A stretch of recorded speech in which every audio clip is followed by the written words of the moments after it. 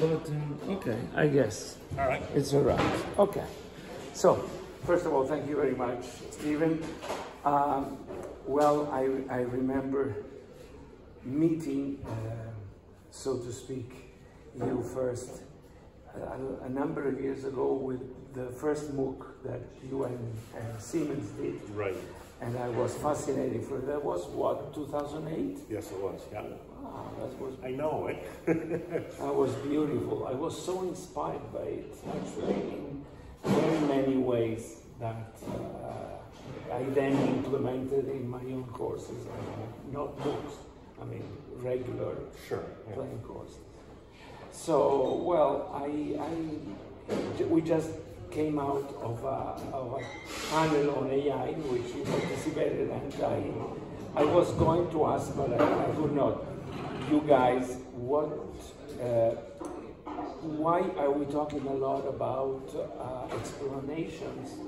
Because explanations are not typically given by neural systems, but AI has a symbolic value that can provide easily explanation. For instance, Watson is one of the systems. Well, say so.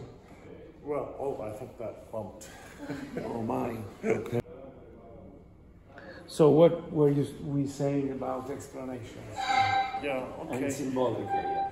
Yeah, well, symbolic AI is really a thing of the past. It proved not to be sufficient to the task, and all of the major AI systems today are using neural networks. That's why they need massive amounts of data, right? And so they're working with 50,000 parameters, and that's why an explanation is so hard, right? How do you take 50,000 parameters and produce a nice simple sentence? And so part of what I said today is part of our problem is we're looking for a nice simple sentence to explain something that is actually really very complex. And so we have to understand whatever we get, we're not going to get a complete explanation. We're going to get an explanation from a very narrow point of view. And so the trick is going to be, how do you narrow down that point of view? How do you find the relevant alternatives to whatever it was you were looking for to explain? Yes, indeed, and also, I like your example about GPT-3. I mean, I don't see why, perhaps in the future, the system itself cannot generate its own explanation. That would be a sort of awareness, something like that. Maybe it can, but the question is, could we believe the explanation? But yes, but at that point, can we believe ourselves with all the number of mistakes that we do every day? Ultimately, it comes down to the same logic. That's why the other panelist was saying something along the lines of, we need to be able to validate the models and algorithms that these systems are using. And if we can validate the model or the algorithm, run it against known tests, for example, then we can trust the algorithm, we can trust the system. So there would be that two-step process: validate the system and then use that validated system to produce the explanation. Yes, but we still would run some sort of risk in any case. That goes without saying. Yeah, but I mean, compared, I think you kind of hit it on the head there. Compared to the explanations we get from people today, sometimes they're pretty questionable anyways. Yes, indeed. Yeah. And then we come to another point. I mean, yes, I understand the problem of mass evaluation, of mass this and that. But, for instance, I was watching a talk this morning about a robot that helps in teaching, and I couldn't help myself think, look, wouldn't an assistant student be much better than a robot in this case? I mean, perhaps a robot would be good at some point doing some kind of if you were watching the same robots that I was watching, the student would be much better. They were very simple rule-based systems. Indeed. I was sad. Amazed, yes. But even if they were a little or a lot better, still there's the point, why are we obsessed with machines when humans can do this job really well? Well, and the answer is very simple, I think. The machine will do it for 1/10, 1/100th of the cost, and also faster. And that's why we've always used machines, any kind of machine. Why do we use like a bulldozer when a man with a shovel could do the same thing? Well, it's going to take the man with a shovel 10 years to do what a bulldozer can do in an afternoon. That's why. That's true, and a fraction of the cost. But still, we talk a lot about assistant teachers, while we don't give teachers enough tools, enough money, enough power to do their job. Yeah. And we don't talk about the workers who need to clean the windows, for instance, and place robots in there. Well, and this is the other thing, I think, again, a valid point, and this is the other thing that people aren't so inclined to raise when they talk about, not just artificial intelligence, but automation generally. And that is, how are we going to organize the distribution of wealth produced by these systems? Because if we're using the same economic model that we're using today, then it's going to be very difficult to pay people, right? Because they can produce a year's worth of work in an afternoon, and you're only paying them for the afternoon, right? So there has to be some connection between the wages a person gets and their productivity, even if that productivity is augmented by the machine. Some kind of proportionality there. Because, we don't talk about the people who wash the windows. We don't talk about, the people around us here who are preparing this beautiful room, right? They're probably not making very much money, but all of this entire room and the elevator we took is made possible by machines. And I'm sure the owners of this beautiful hotel are making a lot of money, much more money than the people working at it, right? So, when we come down to a question of why the AI instead of a person, right now it's always because the AI is cheaper. But we need to balance that a bit, right?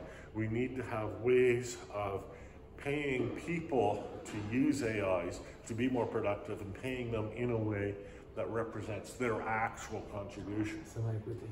Yeah. Some equity, yeah. That's a good and point. I think that's a really important point, personally. That's a very, very important. I agree. Listen, on the same line, there is this movement with these new technologies, and they have been labeled in many ways. The metaverse is one of these ways. And from one point, on one hand, we have this metaverse thing. Right. And on the other, for instance, the reason why I was here to do my workshop was to sell, in a way, the open web, in the sense that going back to the 90s, why isn't that pushed a little bit more? So we have two worlds, and what do you think about the two? Which one, could there be some bullshit in the pardon my French, in the metaverse? Well, of course there is. There's a bunch of things happening, going on right now altogether. So, one aspect of the metaverse is virtual reality, right? And we see some proprietary systems. We see, for example, the Unreal Engine or Unity, right, which produce wonderful AI, or wonderful virtual reality.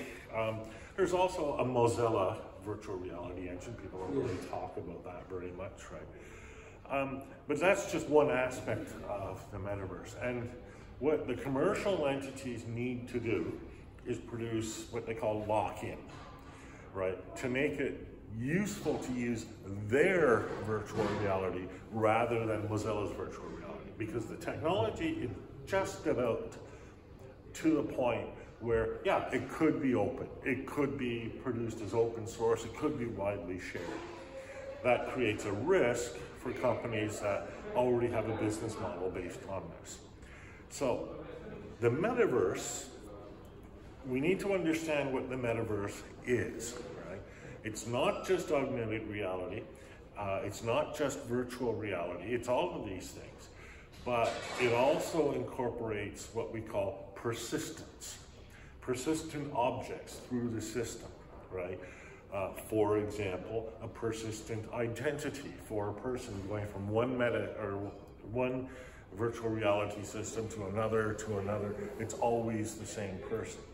You need that if you're going to do something like commerce in virtual reality. And I read something the other day about Amazon's Alexa costing billions of dollars, right? Losing billions of dollars for the company. And the reason for that is they expected people to use Alexa to do their shopping.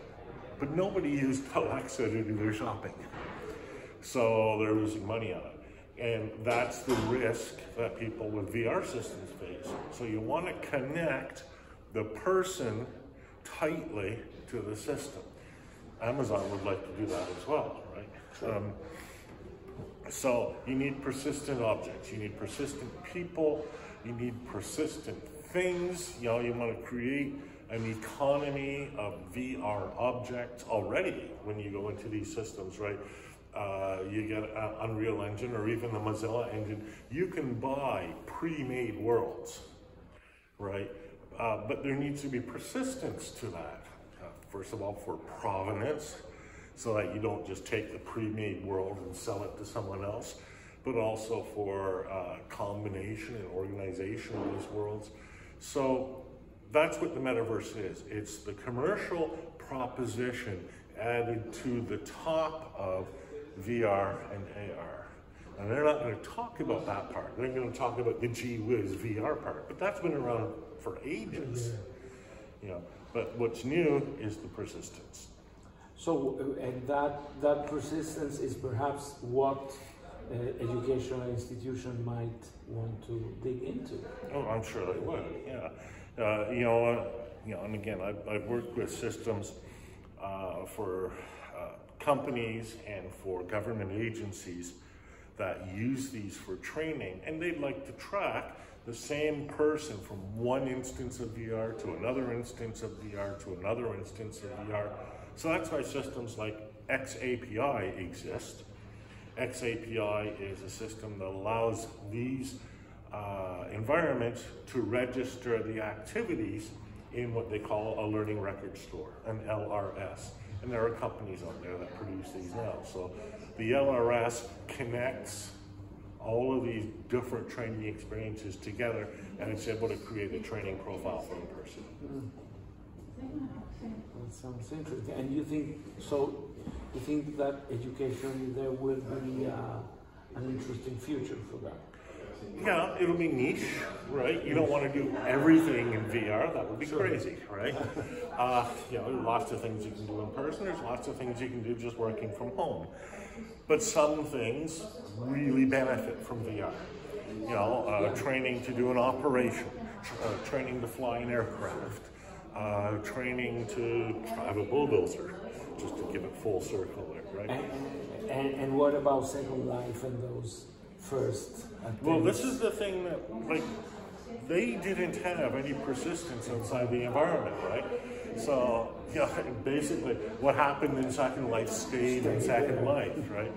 And, back when I was in the world of MUDs, multi-user dungeons, online games, we used to say, something is real if it has an effect outside that environment. So if something happened in a MUD and then you carried it with you through your daily life, then whatever happened in the MUD was real. And that's what the metaverse requires. It needs that connection to the external world through persistent objects. So, and just a last question on this next development. So what we're talking a lot about blockchain being a background technology, if you will, something that should stay transparent to the user. So why are we talking so much about that? And apart from securing that a ledger is what it represents, what other uses you foresee? So blockchains are basically made up of what are called Merkle chains. A Merkle chain is a directed acyclic network. That's really interesting because you can use that for version control.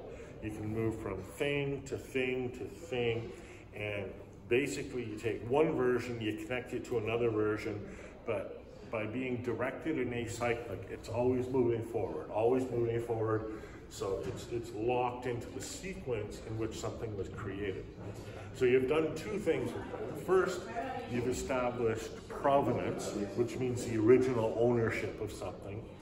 And second, you've created a mechanism that allows large groups of people to collaborate on a single collection of things. Now, the first group of people who did this was the financial sector. And of course, it being the financial sector, they were crooked like crazy, right? But outside the financial sector, there were a lot of really solid uses for this kind of technology. A good example is GitHub. GitHub is version control for software code.